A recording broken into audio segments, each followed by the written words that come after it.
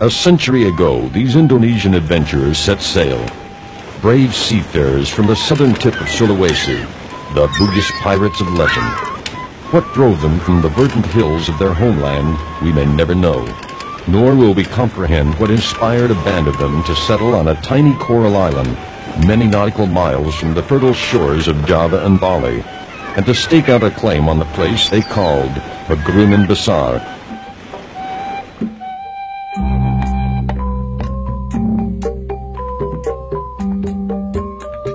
Approximately 300 kilometers east of Surabaya lies a miniature archipelago within the greater Indonesian archipelago that is called the Kangean Group.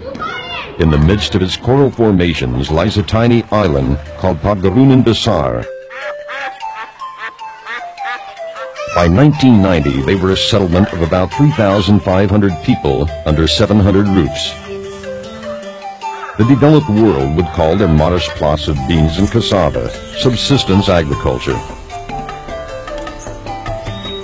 Trade was based on barter. My beans for your fish, milk for vegetables. Predominantly Muslim, raising their families and watching the seasons pass. The elite of the island are the boat builders, whose skills, handed down from their Bugis forebears, enable them to fashion the crafts which fishermen take to the sea, hoping to return with a catch to add vital protein to a limited diet. A good fisherman could take home $1 for a day's work. And if the harvest is too plentiful to eat fresh, well, dried fish is better than none. Sometimes they can harvest a whole school of fish.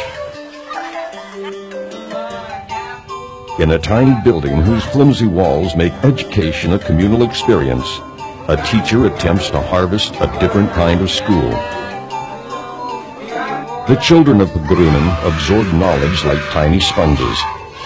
But teachers are few. School only lasts through the 6th grade, and students who want more than the island's classrooms can offer will someday soon leave, perhaps never to return. Yet PAGERUNGAN has its charms. Its people know the seasons of rain and drought, planting and harvest, the storms and calm of the seas which surround them. They know days of festivity and celebration. But in the truest sense, for almost 100 years, change has passed over PAGERUNGAN BESAR. In the mid-1980s, the world discovered that this tropical backwater had something precious, natural gas. In 1990, change came to stay. Pertamina, the Indonesian state oil and gas company, and its production-sharing contract partner, Arco Indonesia, came to tap the potential of the gas reserve, which took its name from the tiny island which would be their base, the PAGERUNGAN field. As most students of economics know, where hydrocarbons are found, money follows. In 1991, PERTAMINA ARCO arrived to purchase part of the island to support the PAGERUNGAN gas project. Too young to participate in these momentous events, the children of PAGERUNGAN will be directly affected by the decisions their elders make and the actions they take here today.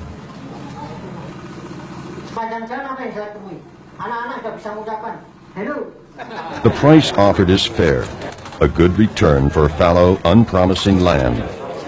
The deal is accepted. This day will be a watershed in the island's history.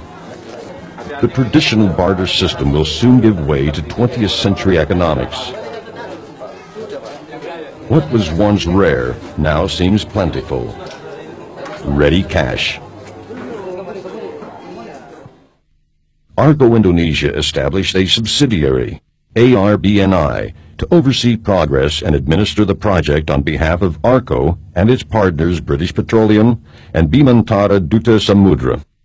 The project, which will tap the gas field lying in the Kangean group of islands and bring it to a central processing facility on PAGERUNGAN, requires some 60 hectares on the eastern end for well site PGA. The plant and support facilities, and an additional 10 hectares for well site PGB, and the right-of-way to reach it on the western end of the island. The land PERTAMINA ARCO purchased was the poorest on the island, almost useless for cultivation due to the coral substrate and frequent outcroppings of coral nodes. In 1990, clearing and enabling works began.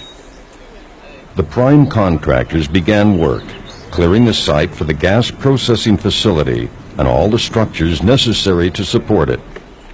Coconut palms are plentiful on the island, and the felled trees are used as building materials where feasible.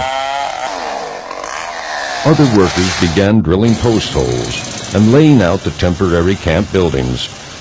As unlikely as it may seem, this area will soon become an airstrip, enabling ARCO to bring in supplies and materials on small fixed-wing aircraft. Now the islanders have a new leisure activity, watching the project. At commencement of the project, the reef prevented the near approach of supply vessels. Everything the project required came ashore in small traditional boats. On an island where the bicycle is considered sophisticated transport, such a wealth of shiny new motorbikes is almost inconceivable. Piece by piece, everything is carried onto the beach. Absolutely everything. The first priority is 4 walls and a roof. Erstwhile boat builders are enlisted as carpenters, and even the fishermen prefer a day's wages on the project to long and sometimes unproductive days at sea. At its peak, the project will employ approximately 400 islanders in various capacities. Other workers from Java and the surrounding islands who come to complete the workforce will be housed in the camp.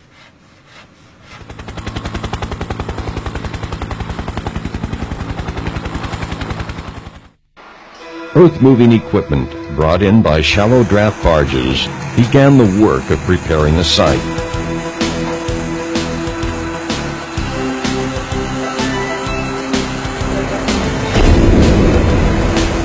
An immediate priority was a port facility.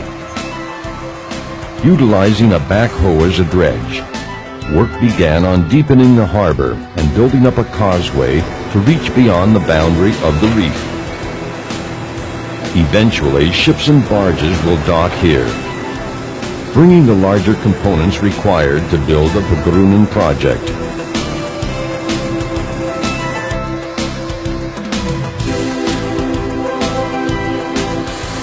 Dead coral is bad for agriculture, but excellent for building.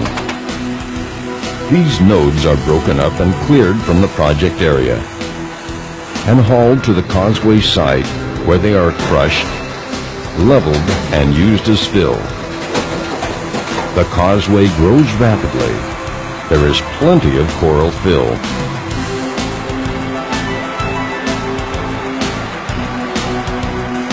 When the dust has settled, the site is ready for construction to begin.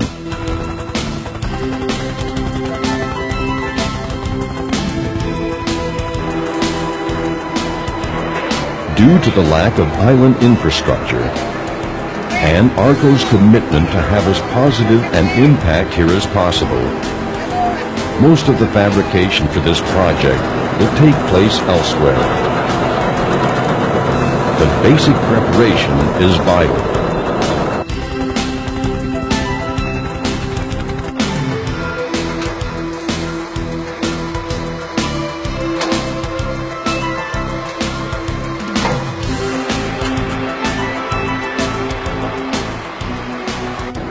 The original plan called for concrete bricks to be imported onto the island for the construction of foundations and support structures. To ARCO's surprise, it proved an advantage in terms of both cost and quality control to make the bricks on site. As the men of PAGERUNGAN acquire these skills, will village architecture undergo a change? The contractors also set up an in-situ concrete plant.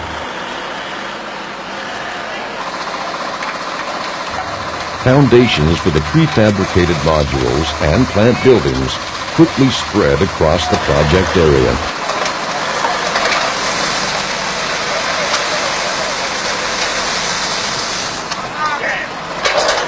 By 1991, the foundations were in place for most of the modules, and the formwork for 2 condensate tanks was complete. Once the site was cleared, construction of the airstrip proceeded rapidly. Until it is completed, air travel will be limited to helicopter flights staged from Bali, restricting the amount of perishable supplies and passengers which can be flown in. In some ways, this feature of the project alone will revolutionize the way the people of Pagerunan view their island, the Republic of Indonesia, and the world beyond. Previously, travel to Surabaya took days by local boat. Now it is possible to land at an international air terminal within an hour. Pagerunan has joined the global village.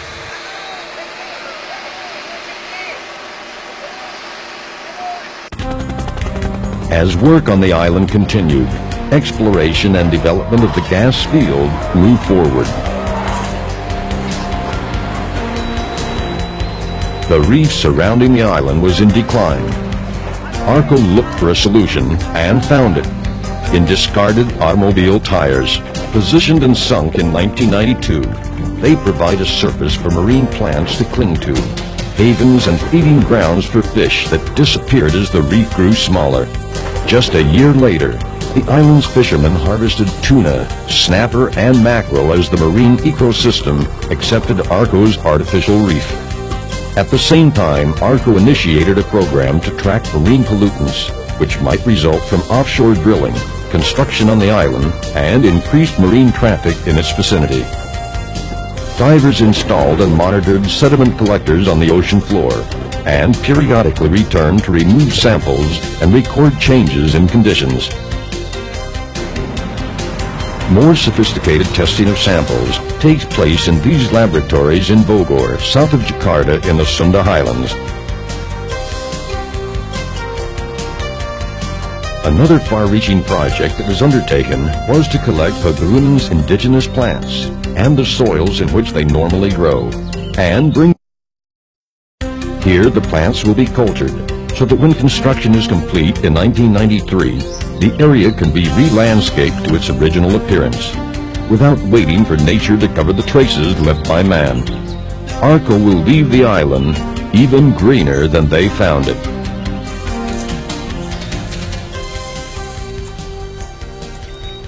Back on the island, environmental measures are in place to safeguard the quality of the island's water supply. Pagerunan's water table is exceptionally shallow, and the islanders depend on a handful of wells scattered over the island. Corruption of any one of these would be catastrophic for the villagers.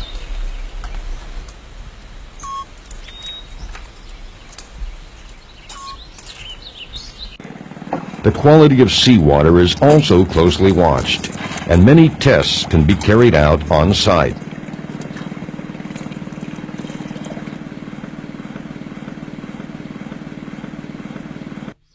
In order to avoid deterioration of ground and marine water quality, ARCO installed a sewage treatment plant, and all wastewater is treated before it is discharged through an outfall line 15 meters below sea level.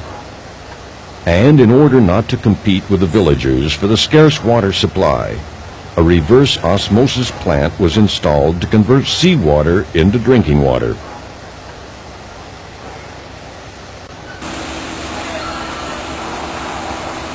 On the northwest coast of Java, the Pagerunan project was in another phase. Here in Cilegon, ARCO contracted the fabrication of the modules, which will comprise the gas processing facilities at Pagerunan. The plant will consist of 2 gas processing trains. In order to protect the rural nature of Pagerunan and its community, no heavy manufacturing will take place on the island. Instead, the modules required by the plant, including storage tanks, the inlet cooler and separator, contactor tower, heat exchanger, and glycol regenerator will be manufactured here, distributing the benefits of the PAGERUNGAN project throughout the Indonesian archipelago.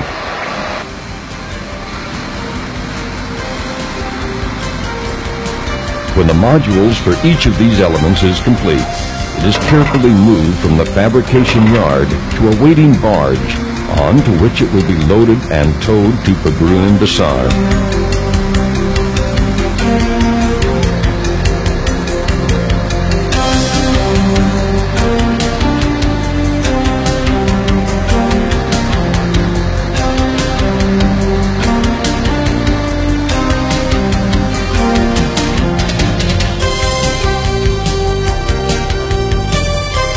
At about the same period, a strange ceremony was taking place on the Indonesian island of Batam, only slightly larger than PAGERUNGAN.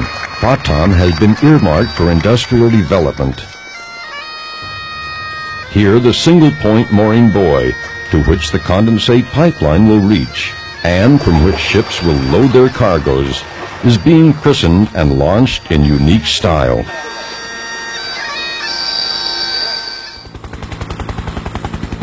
As the project moved forward, on PAGERUNGAN, in Cilegon, and on Batam, another vital link was being completed. The Trans-Java gas pipeline to bring PAGERUNGAN gas to East Java was under construction. A 28-inch pipeline spanning 430 kilometers, 360 of them along the ocean floor, links Arco Indonesia's production sharing contract area with the domestic market it will supply. In the past, PSC partners have concentrated on developing export products, oil, and liquefied natural gas. The PAGERUNGAN project will be the first major project by a production sharing contractor to supply domestic customers with gas, freeing more of Indonesia's oil resources for export.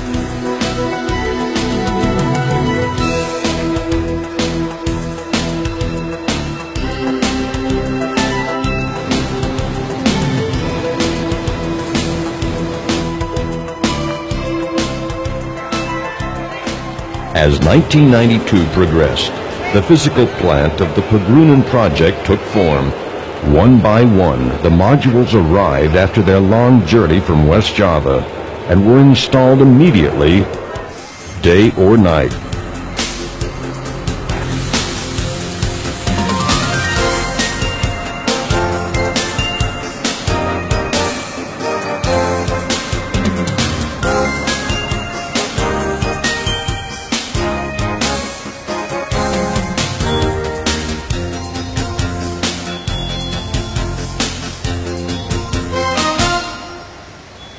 After several days at sea, the single buoy mooring arriving from Batam was anchored and connected to the 2.5-kilometer condensate loading line.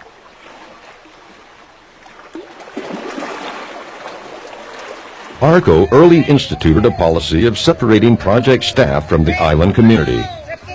But such a membrane between cultures cannot be impermeable. Over 400 islanders are employed here. Each day they leave the project plant and return to their homes in the village. A journey through time, from an age of high technology to a traditional lifestyle, which cannot help but be changed by the experiences of the working day and the increase in income and affluence. The project employees from PAGERUNGAN Besar live between parallel worlds. With the airstrip complete, the outside world inevitably arrives.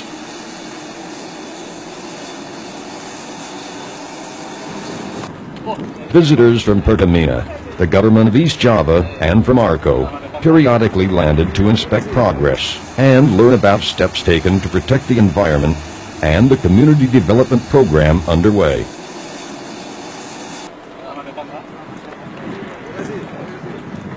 This program, commenced at the beginning of the project, has as its goal sustainable and culturally sensitive improvements in the standard of living on PAGERUNGAN Besar.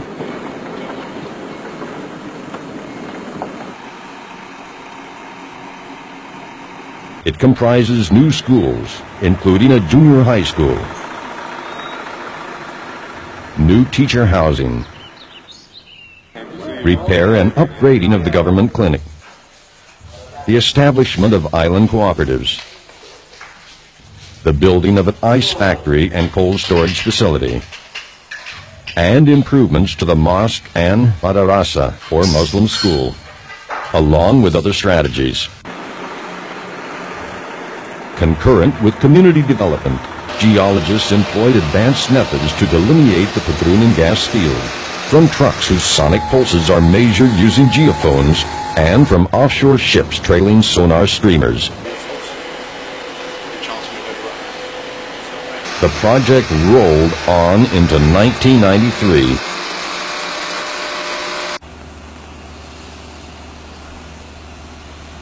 By the middle of 1993, the Pagerunan project is nearly complete.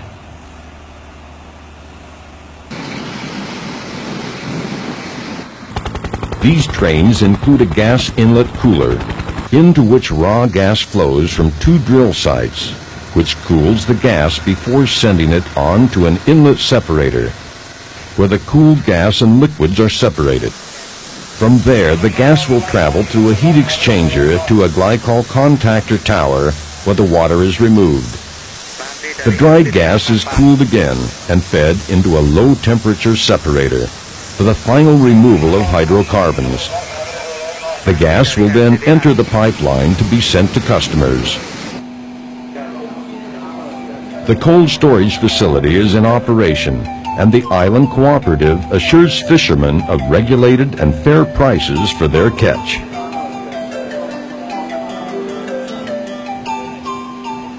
Refrigeration allows islanders to catch a wider variety of fish, not just the pelagic species suitable for salting and drying. They can keep their catches fresh and hold them for sales at the right time. 2 of the new school buildings are complete, and the complex is equipped with a satellite dish. The government clinic has been rebuilt and its facilities upgraded. The children of Pagerunan Besar will have a healthier future. This is reinforced by an improved supply of safe drinking water.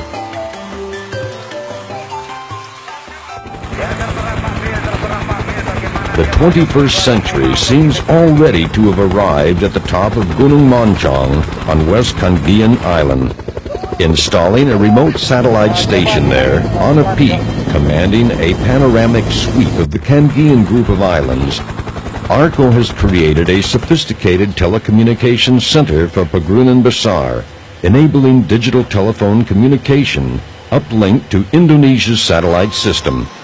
Communications within the field are handled by a digital microwave system. The nerve center of the plant is a distributed control system, integrating all process controls, plus fire and safety systems under a single computerized control center. The plant is designed with a 3 fails and safe philosophy. A fiber optics-based local area network links all facilities with online status information. An on-site laboratory facility monitors product quality.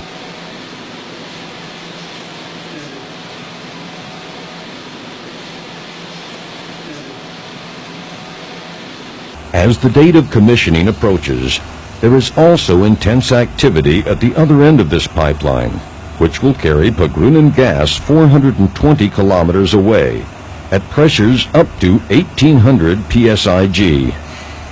The users of Pagerunan gas are preparing their facilities to receive it. The gas comes ashore at the onshore receiving facility at Porong. The state gas distributor, Perum Gas Negara, or PGN, will supply gas for industrial customers.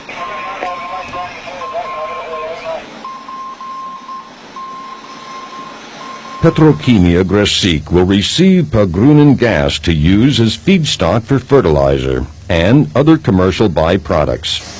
The state electricity company, PLN, will use Pagerunan gas to power a 1,500 megawatt electrical generating plant. Based on advanced combined cycle technology, a dual-level use of the gas recovers almost 100% of the caloric content of the gas, compared to conventional methods where up to 25% of the heat produced by burning gas is lost.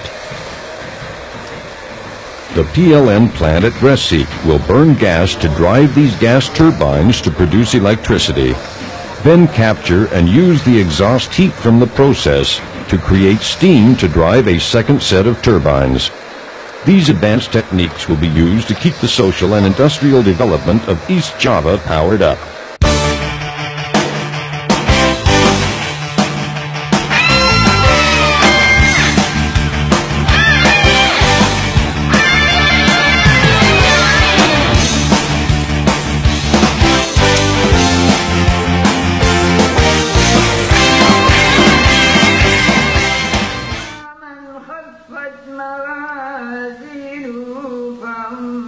On Friday, the 4th of March, 1994, the villagers gathered as usual for prayers in a renovated mosque which is the pride of their village.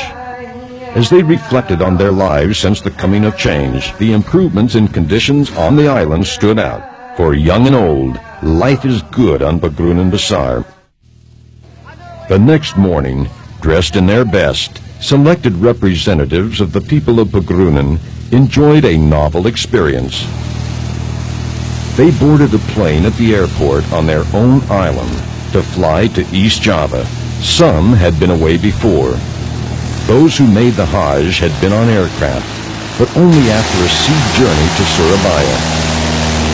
As the plane lifts off, the people of PAGERUNGAN see their island from the air for the first time.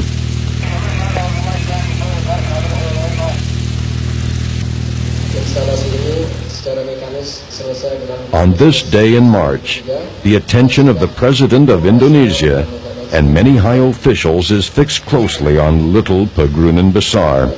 Harus dikuasai oleh negara untuk sebesar-besar pembangunan rakyat. Daripada kekayaan alam terutama. Its people have come here to meet their president face to face, to speak with him and share a special moment in their lives and in the future of gas development for Indonesia. Penduduknya akan tambah kalau begitu.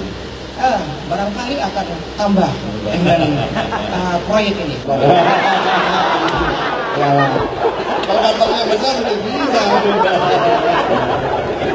At the press of a button, the completed project is commissioned and PAGERUNGAN gas flows into Porong.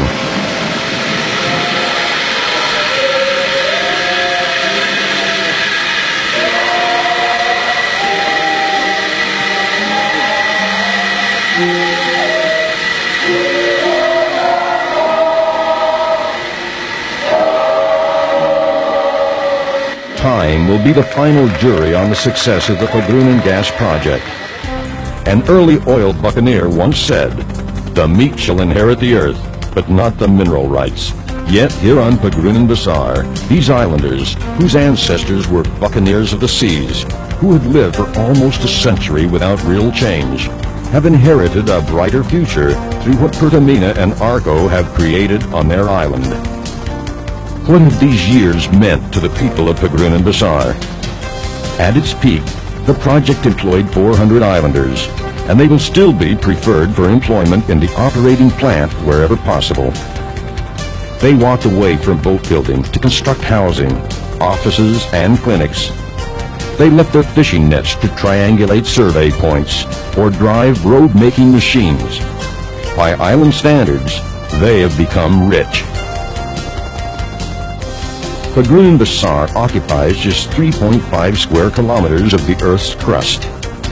But as the people of ARCO, Indonesia, assisted in the birth of the PAGERUNGAN field, it became their world for more than 3 years.